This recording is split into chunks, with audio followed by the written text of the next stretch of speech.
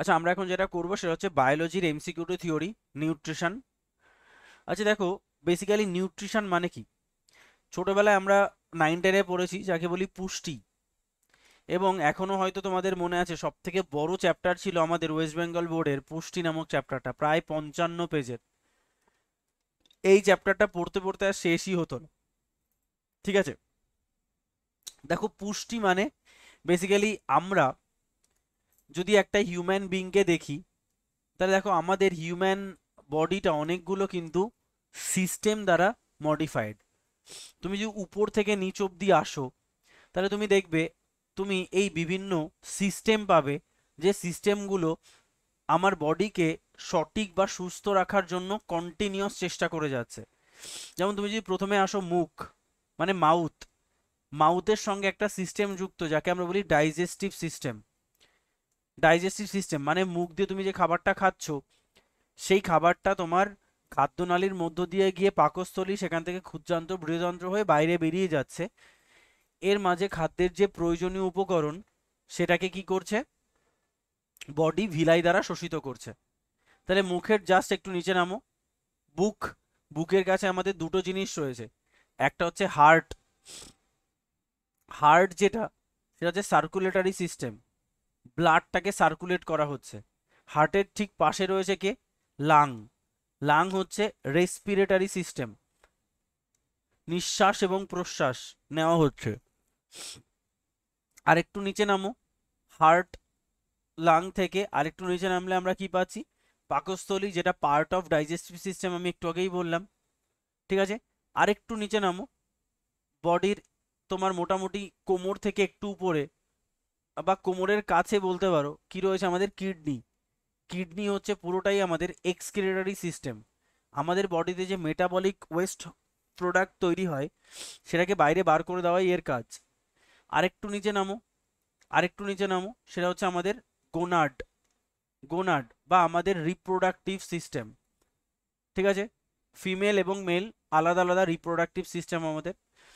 আর আমাদের নিচে নামার জায়গা নেই, আমাদের সমস্ত সিস্টেম কভার হয়ে গেছে। বাট যে দুটো সিস্টেমকে আমরা কভার করতে পারিনি, মানে এর পর মাঝে আমাদের আরো দুটো সিস্টেম রয়েছে যাকে আমরা বেসিক্যালি কোনো লোকেশন স্পেসিফিক করতে পারি না, like endocrine system, that means hormonal system.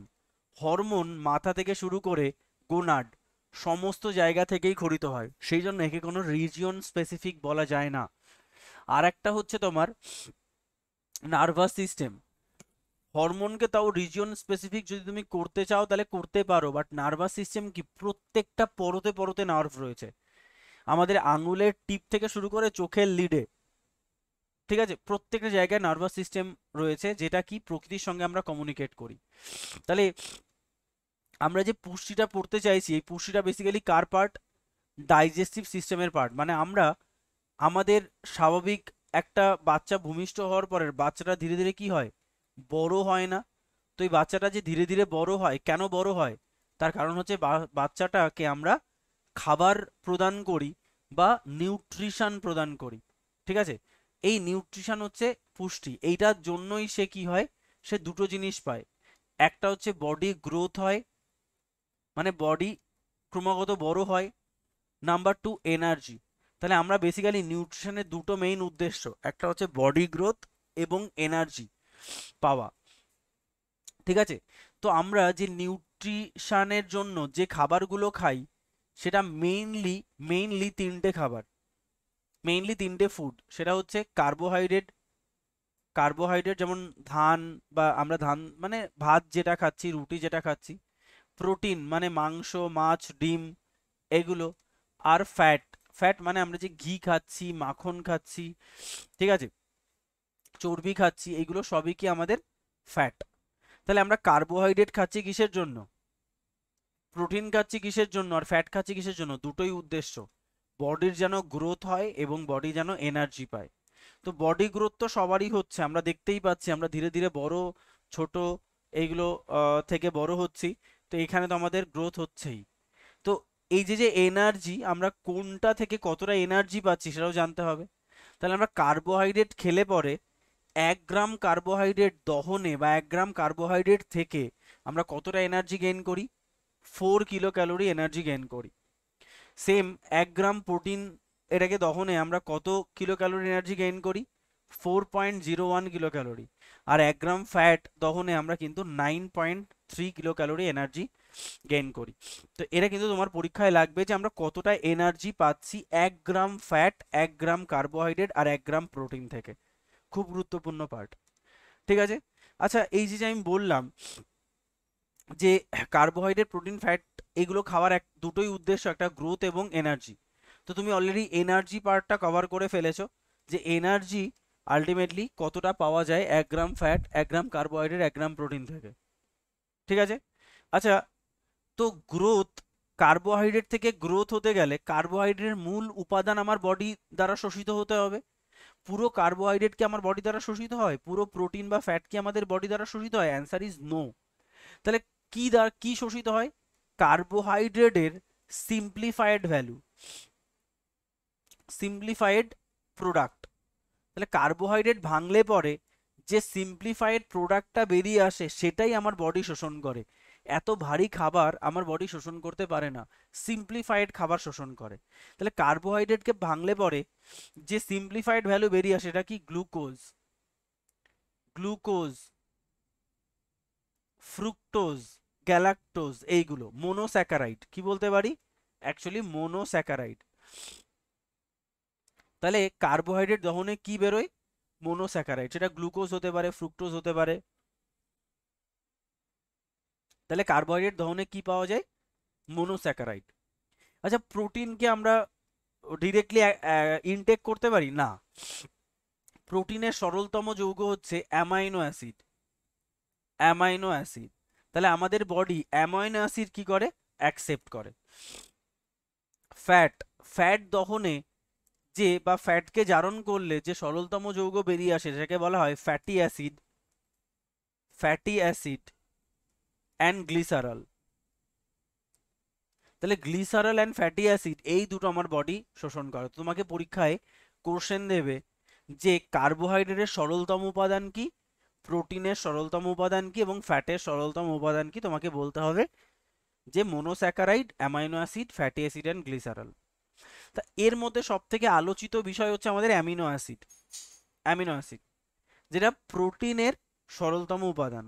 তাহলে আমাকে জানতে হবে প্রকৃতিতে কতগুলো অ্যামাইনো অ্যাসিড রয়েছে। প্রকৃতিতে অ্যামিনো অ্যাসিড রয়েছে 20টা, 20টা। ঠিক আছে। আচ্ছা, এই 20টা অ্যামাইনো অ্যাসিডের কি সবগুলো আমাদের এসেনশিয়াল? প্রকৃতিতে 20টা রয়েছে, বাট আমাদের বডির জন্য এসেনশিয়াল অ্যামাইনো অ্যাসিড হচ্ছে 9টা। আমার বডির জন্য এসেনশিয়াল অ্যামাইনো অ্যাসিড 9টা, বাকি 11টা আমার বডির জন্য অতটা ইম্পর্টেন্ট নয়। তাহলে আমরা সবসময় সেই ধরনের প্রোটিনিয়াস খাবার খাওয়ার চেষ্টা করব যার মধ্যে এই 9টা অ্যামিনো অ্যাসিড রয়েছে। ঠিক আছে। সেটার কি বলতো, এই যে যে 9টা তোমার এসেনশিয়াল অ্যামিনো অ্যাসিড, এই 9টা এসেনশিয়াল অ্যামিনো অ্যাসিড তোমার পরীক্ষায় কিন্তু কোশ্চেন দেয় যে এই 9টা এসেনশিয়াল অ্যামিনো অ্যাসিড এগুলোর মধ্যে কোনটা এসেনশিয়াল, কোনটা এসেনশিয়াল নয়। ঠিক আছে। দেখো, সেই জন্য আমরা কি করে দিয়েছি, আমরা বেসিক্যালি প্রথম মানে আদ্য অক্ষরটাকে রেখে দিয়েছি। ঠিক আছে। দেখো, এইচ, আমি যেটা এভাবে মনে রাখি, HILL MPTTV, আমার শর্ট ফর্ম হচ্ছে HILL MPTTV। এটা বারবার বারবার পড়ে আমি মুখস্থ করে নিয়েছি। কি বললাম? HILL MPTTV, HILL MPTTV। 1 2 3 4 5 6 7 8 9। ঠিক আছে, এই 9টা। যেমন H for histidine, I for isoleucine, L for leucine, আর একটা L for lysine, M for methyl alanine বা sorry methionine, P for phenyl alanine. ঠিক আছে। T for tyrosine, T for tryptophan, V for valine. ঠিক আছে, এতগুলো রয়েছে আমাদের। তো তোমাদের যদি তোমরা মনে করো লিখে রাখবে, তো লিখে রাখতে পারো ফুল ফর্মগুলো। আমার তো আমি নিজে বায়োলজিস্ট, ফলে আমার পক্ষে এইগুলো মনে রাখাটা খুব কঠিন নয়। তাই এক একটা করে লিখে রাখতে পারো। H ফর হিস্টিডিন, তো লেখো histidine, HISTIDIN, histidine. Number 2, I for isoleucine, isoleucine, ISOLEUCINE। Number 3 L for lysine, R L for লিওসিন, LEUCINE। M for methionine, METHIONINE। 6 number হচ্ছে P for phenyl alanine, PHENYLALANINE, phenyl alanine. T for tryptophan, TRIPTOPHAN, tryptophan. আর এই T for tyrosine, sorry sorry sorry, tryptophan নয় গো, threonine, my mistake, threonine হবে, THREONINE। আর একটা টি হবে কি, tryptophan, না ট্রিপ্টোফ্যানই তো বললাম না, ঠিকই তো আছে, ট্রিপ্টোফ্যানই বললাম না একটু আগে, ট্রিপ্টোফ্যান থাইরোনিন, ঠিক আছে ঠিক আছে, ট্রিপ্টোফ্যানই হবে, আমি ভুল বলছি, হ্যাঁ ট্রিপ্টোফ্যান থাইরোনিন, ট্রিপ্টোফ্যান আর থাইরোনিন, তো সেটাই হচ্ছে। আর 9 নাম্বারটা হচ্ছে কি, ভ্যালিন, V ফর ভ্যালিন। তাহলে এই হচ্ছে তোমার কি 9টা এসেনশিয়াল অ্যামাইনো অ্যাসিড। আচ্ছা, আগে আমাদের এসেনশিয়াল অ্যামাইনো অ্যাসিড ছিল 9টা নয় 10টা, এই 10টার একটা এখান থেকে বাদ হয়ে গেছে, তার মানে এই 11টাকে আমরা আবার বলতে পারি এর মধ্যে একটা রয়েছে আর এটা 10টা। এই যে একটা আগে এসেনশিয়াল ছিল সেটাকে আমরা পরবর্তীকালে দেখলাম না এটা এসেনশিয়াল অতটা নয়, সেটা হচ্ছে আর্জিনিন, আর্জিনিন। তাই আর্জিনিনকে আমরা বলি semi essential amino acid, semi, ও ওই তো লেখা রয়েছে semi essential amino acid, semi essential. আর বাকি 10টাকে বলি লেস এসেনশিয়াল অ্যামিনো অ্যাসিড, ঠিক আছে।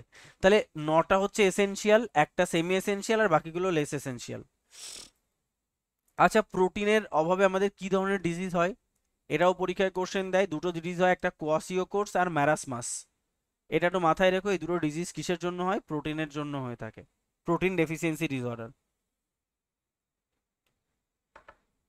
আচ্ছা, আমরা যদি প্ল্যান্ট নিউট্রিশনটা দেখি, তাহলে প্ল্যান্ট নিউট্রিশনকে আমরা মেইনলি দুটো ভাগে ভাগ করতে পারি, একটাকে বলি আমরা অটোট্রফ আর একটাকে বলি আমরা হেটেরোট্রফ। আচ্ছা, অটোট্রফ মানে হচ্ছে, অটো মানে সেলফ, সেলফ, ট্রফ মানে ট্রফিক, তার মানে যে সেলফ, যে নিজের খাদ্য নিজে তৈরি করতে পারে তাকে বলি আমরা অটোট্রফ। মানে গ্রিন প্ল্যান্ট, গ্রিন প্ল্যান্ট হচ্ছে অটোট্রফিক প্ল্যান্ট যারা নিজের খাদ্য নিজে তৈরি করতে পারে, যা প্রসেস, কোন প্রসেসের মাধ্যমে এটা করে থাকে, সালোক সংশ্লেষ বা ফটোসিনথেসিস, ফটোসিনথেসিস। তাহলে ফটোসিনথেসিস প্রক্রিয়ার মাধ্যমে গ্রিন প্ল্যান্ট তার নিজের খাদ্য নিজে তৈরি করতে পারে। তাহলে প্ল্যান্ট নিউট্রিশন মানে প্ল্যান্ট কি করে এই খাবারটা পায়। তাহলে একটা হচ্ছে অটোট্রফ আর একটাকে আমরা কি বলছি, হেটেরোট্রফ।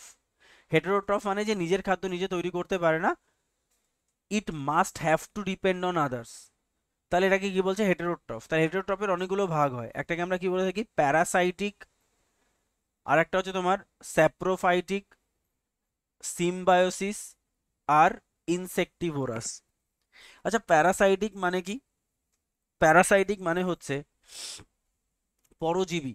কি বললাম, প্যারাসাইটিক মানে পরজীবী। আচ্ছা, পরজীবী মানে পরের ওপরে যে জীবন ধারণ করে, যেমন পরগাছা বলি না আমরা, একটা গাছের উপরে আরেকটা গাছ, যেমন তোমার এখানে অবশ্য প্ল্যান্টের মধ্যে তোমার অ্যানিম্যালের উদাহরণ দিয়েছে, মনোসিস্টিস, এটা একটা তোমার প্যারাসাইটিক। বাট আমরা কি জানি, র্যাফলেশিয়া, স্বর্ণলতা, স্বর্ণলতা জানো তো, স্বর্ণলতা কি, আম গাছের উপরে দেখবে, গাছের উপরে র্যাফলেশিয়া, এর উদাহরণটা কি বলতে পারো, র্যাফলেশিয়া। এরা কি করে, এরা অন্য একটা গাছের ওপরে জীবন ধারণ করে। আচ্ছা, অন্য একটা গাছের ওপরে জীবন ধারণ করে মানে কিভাবে তারা তাহলে খাদ্যরস পায়, এরা খাদ্যরস পায় হচ্ছে ওই গাছ, গাছ থেকে পুষ্টিরস সাক করে। মানে ওই খাবারে গাছের বডি থেকে পুষ্টিরস শোষণ করে। তাহলে এদের কি, এদের একটা চোষক থাকে, সাকিং অর্গান থাকে বা সাকিং রুট থাকে, যেটা দিয়ে ওরা কি করে, যে হোস্ট প্ল্যান্ট তার ওপরে বসবাস করে এবং তার বডি থেকে পুষ্টিরস শোষণ করে নেয়। ঠিক আছে, মোনোসিস্টিস হচ্ছে প্ল্যান্ট, সরি অ্যানিম্যাল, অ্যানিম্যাল যারা পরজীবী। আর র্যাফলেশিয়া হচ্ছে প্ল্যান্ট, আমরা যেহেতু প্ল্যান্ট পড়ছি তাই একটা উদাহরণ, এটা হচ্ছে তোমার অ্যানিম্যাল, আর র্যাফলেশিয়া বা তুমি বলতে পারো স্বর্ণলতা, যেটা তোমার কি প্যারাসাইটিক। আচ্ছা, স্যাপ্রোফাইটিক বা মৃতজীবী, হ্যাঁ মৃতজীবীর উদাহরণ তুমি ইউগ্লিনা বলতে পারো। ঠিক আছে, স্যাপ্রোফাইটিক মানে যারা মৃত পচা গলা সাবস্টেন্স থেকে পুষ্টিরস শোষণ করে, পুষ্টিরস শোষণ করে। ঠিক আছে, স্যাপ্রোফাইট যে তোমার যারা, তারা কিন্তু মেইনলি, তারা কিন্তু মেইনলি তোমার আম, ধরো কোনো একটা অ্যানিম্যাল বা কোনো একটা গাছ যারা মরে গেলে পরে তাদের যে dead decaying substance, dead decaying substance, তো সেই ডেড ডিকেইং সাবস্টেন্স কিন্তু উপরে এরা ওই সমস্ত জায়গা থেকে তারা নিউট্রিয়েন্ট সংগ্রহ করে কিন্তু বেঁচে থাকে। ঠিক আছে, তো স্যাপ্রোফাইট প্ল্যান্ট তুমি যদি দেখো তাহলে কি হবে, মাশরুম, মাশরুম আমরা খাই জানো তো, মাশরুম ইউগ্লিনা, তো তুমি প্ল্যান্ট অ্যানিম্যাল পেয়ে যাচ্ছ, অ্যানিম্যালের উদাহরণ। আর তুমি যদি লিখতে চাও মাশরুম, মাশরুম মানে ব্যাঙের ছাতা যেটা, ঠিক আছে, এরা কিন্তু তোমার স্যাপ্রোফাইটিক, যারা অন্যের উপরে জীবন, মানে অন্যের পচা গলা দেহের উপরে জীবন ধারণ করে থাকে। আচ্ছা, সিম্বায়োসিস বা যাকে আমরা বলি মিথজীবী। আচ্ছা, সিম্বায়োসিসের তোমার তুমি যদি দেখো যে সিম্বায়োসিস হচ্ছে এমনই একটা সম্পর্ক যেটা হচ্ছে একজনের অ্যাবসেন্সে আরেকজন বেঁচে থাকতে পারবেন না, দুজনেরই দরকার খুব, দুজনেরই খুব একসাথে বেঁচে থাকাটা খুব দরকার। মানে সিম্বায়োসিস মানে হচ্ছে একজন একজনের উপরে ডিপেন্ডেন্ট।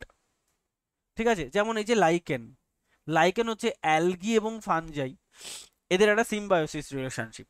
আচ্ছা, সিম্বায়োটিক রিলেশনশিপ বলতে অ্যালগি আর ফানজাই কি করে, দেখো অ্যালগি হচ্ছে খাবার তৈরি করে, ফাঙ্গাসকে দেয়, আর ফাঙ্গাস কি করে, শেল্টার দেয় অ্যালগিকে। তাহলে একজন আরেকজনকে কি দিচ্ছে, খাবার দিচ্ছে, আর অন্যজন শেল্টার দিচ্ছে। তো এরা একজন যদি না থাকে তাহলে আরেকজন বেঁচে থাকতে পারবে না। তাহলে সিম্বায়োসিসের উদাহরণ কি হচ্ছে, অ্যালগি অ্যান্ড ফানজাই। ঠিক আছে, আর তুমি যদি অ্যানিম্যালের ক্ষেত্রে দেখো, অ্যানিম্যাল, অ্যানিম্যালের ক্ষেত্রে একটা হয় অ্যাকাসিয়া প্ল্যান্ট এবং অ্যান্ট, অ্যান্ট আর অ্যাকাসিয়া প্ল্যান্ট, এটা দরকার নেই। বেসিক্যালি অ্যাকাসিয়া প্ল্যান্টটা কি বলতো, অ্যাকাসিয়া প্ল্যান্টের গায়ে এই যে পিঁপড়েগুলো হয়, এই পিঁপড়েগুলো বাসা তৈরি করে অ্যাকাসিয়া প্ল্যান্টের বডিতে। এতে কি সুবিধা হয়, অ্যাকাসিয়া প্ল্যান্ট এর পুষ্টিরস এই পিঁপড়েগুলো শোষণ করে খায়। তাহলে পিঁপড়েগুলো বেঁচে থাকে ওই অ্যাকাসিয়া প্ল্যান্টের বডি থেকে পুষ্টিরস শোষণ করে। আর অন্য কোনো অ্যানিম্যাল যেন অ্যাকাসিয়া প্ল্যান্টকে না খেতে পারে সেই জন্য অ্যান্ট তাকে প্রোটেকশন দেয়। মানে সবাই জানে এই অ্যাকাসিয়া প্ল্যান্ট খাওয়া যাবে না, কারণ ওখানে প্রচুর পিঁপড়ে রয়েছে, একদম কামড়ে শেষ করে দেবে। সেই জন্য কি হয়, সেই জন্য কিন্তু অ্যাকাসিয়া প্ল্যান্ট এবং অ্যান্ট যারা,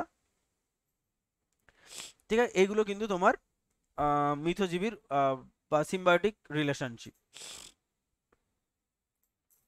নেক্সট হচ্ছে তোমার ইনসেক্টিভোরাস, যে সমস্ত প্ল্যান্ট ইনসেক্ট ভক্ষণ করে তাদেরকে আমরা বলে থাকি ইনসেক্টিভোরাস।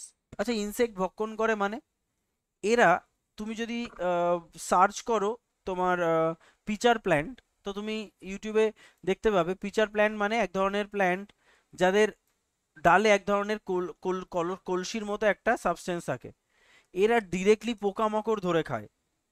তাহলে সুগন্ধ, একটা গন্ধ রিলিজ করে এখান থেকে, সেই জন্য কি হয়, পোকারা অ্যাট্রাক্টেড হয়ে এর ভেতরে আসে, সঙ্গে সঙ্গে ঢাকনাটা পড়ে যায় এবং এরা আর বেরোতে পারে না, এবং এরা ওখান থেকে পচে গলে ওখান থেকে যে তোমার পুষ্টি রসটা বেরোয় সেই রসটা ভক্ষণ করে খায়। এটা হচ্ছে ইনসেক্টিভোরাস।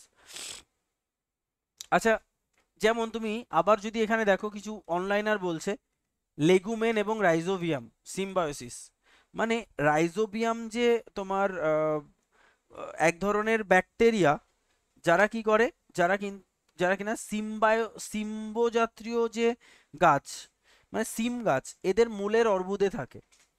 কি হয় তাতে, লেগুমেন, এই গাছগুলো তোমার নাইট্রোজেনের একটা অভাব থাকে। তাহলে নাইট্রোজেন একটা ভালো ফার্টিলাইজার আমরা জানি। তো কি হয়, রাইজোবিয়াম তার মূলে থেকে নাইট্রোজেন সিনথেসিসে সাহায্য করে। তাই রাইজোবিয়াম তার ভালো ইয়ে করে, মানে সার হিসাবে নাইট্রোজেন ফিক্সেশনে সাহায্য করে, আর লেগুমেন তাকে খাবার দেয়। আর তুমি যে ইনসেক্টিভোরাস প্ল্যান্টের উদাহরণ দেখো, নেপ্যান্থিস যাকে আমরা পিচার প্ল্যান্ট বলি, ড্রসেরা বা সূর্য শিশির বলি, এগুলো examples of ইনসেক্টিভোরাস। R plant receive nutrient from soil, basically plant soil থেকে কিন্তু নিউট্রিয়েন্ট সংগ্রহ করে নেয়, ব্যাস এইটাই খেলা। তাহলে এই হচ্ছে আমার টোটাল নিউট্রিয়েন্ট, যেটা আমরা কিন্তু এমসিকিউ থিওরি আকারে পড়লাম। পরবর্তীকালে আমরা কিন্তু এই নিউট্রিশনের ডিটেলড পড়াশোনাটা করব মেন্সের জন্য, ঠিক আছে? আচ্ছা, তাহলে আজকে আমরা ক্লাসটা এখানে এন্ড করছি। নেক্সট ক্লাসে আমরা এনজাইম নিয়ে পড়াশোনা করব, ঠিক আছে?